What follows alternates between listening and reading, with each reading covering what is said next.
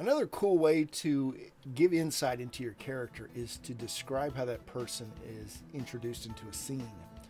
So for instance, we could open by talking about a company president who is sitting in her high back chair. She's dressed in a blouse and jeans, and it's quiet. She's turned facing her big picture window, thinking about the big important meeting that she's about to walk into. Think about what she's wearing. Think about the quiet nature of the scene, and she's thinking about it.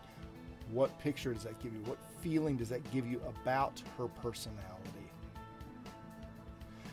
Contrast that with the young teenage boy, 17 years old, who walks into a party.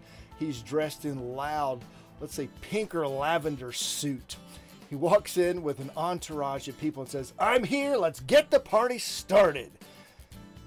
What does that tell you about his personality? The way he's dressed. He's got an entourage and he's loud. He's proclaiming he's here.